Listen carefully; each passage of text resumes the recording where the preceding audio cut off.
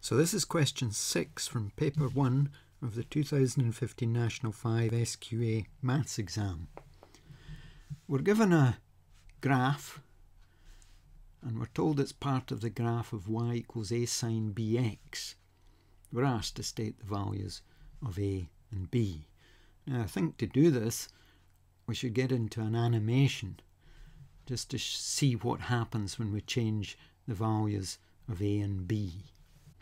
So here we have an animation and it shows just now the graph of a sine bx where a is 1 and b is 1. So we've got one lot of sine 1x. That's just the normal y equals sine x graph. There's one cycle between 0 and 360. It goes up to 1, down to 0, -1 and back up to 0. So one cycle shown, and let's move the value of a up. Let's increase the value of a, and you'll see that the amplitude of the graph is increasing. If we increase a to a value of 4, we have a sine graph that goes up to a maximum value of 4, back down to 0, minimum value of -4. We say that this graph has an amplitude of 4.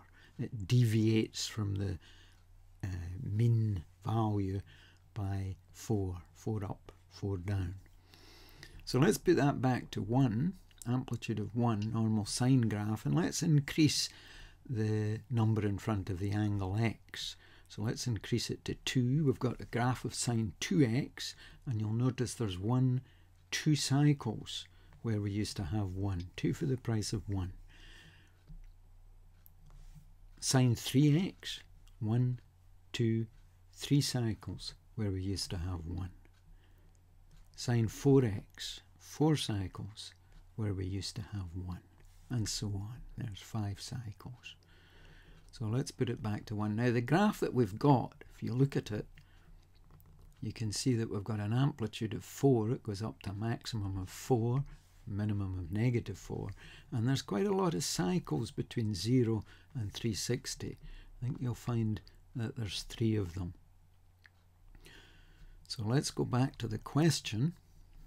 So we can see from that animation that a, the amplitude,